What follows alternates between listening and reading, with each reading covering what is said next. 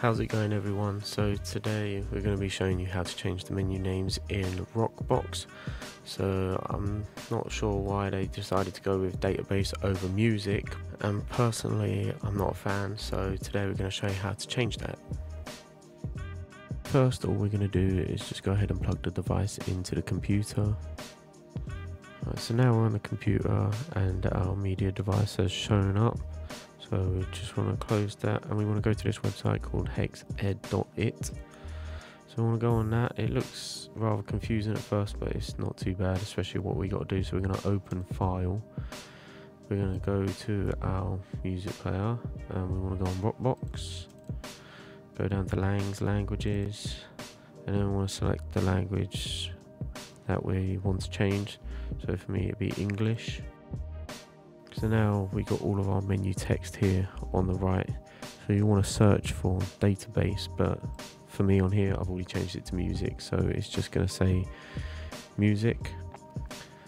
So you want to click on the D of database and then you want to type in music and then just delete the other characters.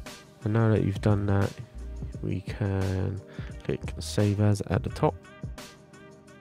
And we'll go back to our media player, go back to ROCKBOX, go back to Langs, and then we just want to click save, and it already exists for me, so no, there's no need to save it. You want to click yes. And now I'm going to show you what to do on the device. So once you've ejected it,